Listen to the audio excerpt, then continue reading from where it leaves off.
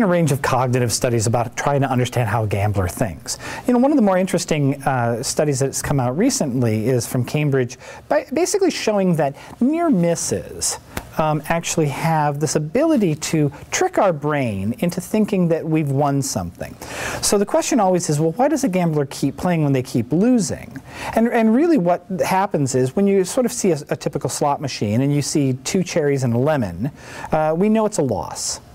But it's kind of close to a win. It's a little bit different from 1 cherry, 1 lemon, and a can of tuna. I mean, it's got this sort of quality that's close.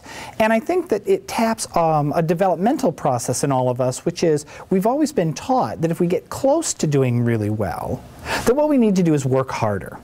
So if you get an A- in school, the goal is, well, maybe next time now you'll get an A. It's close to what you want to get. And that sort of cognitive training that we have, this idea that we have control when we're close to something, it's great, an A- is better than a B, so we can be excited, and we just need to work a little harder. It's the same cognitive process that seems to be at work in a gambling addicted brain when they see 2 apples and a lemon, or whatever the near-miss phenomenon is. That they tell themselves, this is great, it's essentially a win, if I just work a little harder, I'll get the money. And so it's a distortion that really does make sense in some sort of developmental way of why a gambler keeps working at that.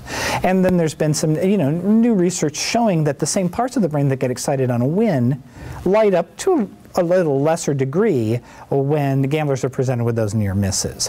And what that makes is a very difficult sort of cognitive sort of distortion to have to kind of address in therapy.